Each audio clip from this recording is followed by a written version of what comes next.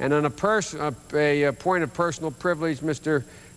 President, you know, as a former governor and a former mayor and a senator now, occasionally things get said about us that are totally untrue.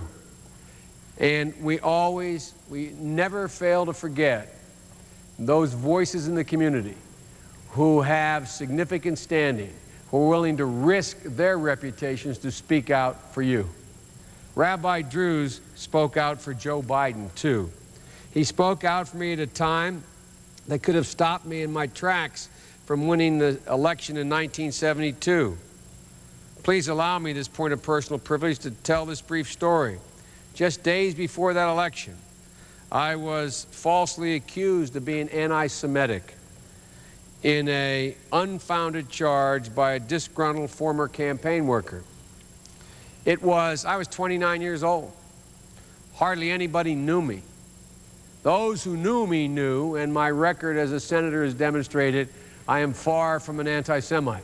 As a matter of fact, I'm accused these days of being the other way by my opponents. But at the time, as a 29-year-old guy from a family with no influence or money running for the United States Senate in the year when George McGovern was being trounced in my state, I was accused in this sort of Pearl Harbor sneak attack the weekend before the Tuesday of being an anti-Semite, and it was printed in our largest paper.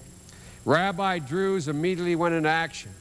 On the Sunday prior to the election, Rabbi Drews organized a meeting of Delaware's Jewish community, enlisting the support of a then influential Pennsylvania governor who happened to be Jewish. His name was Milton Schaap. Rabbi Drews spoke out for Joe Biden and supported me against an untrue, unfair accusation. Needless to say, he was effective in setting the record straight, or I wouldn't be standing here today. The mere fact that Rabbi Drews said, "I know Joe Biden," was good enough for the entire community in my state.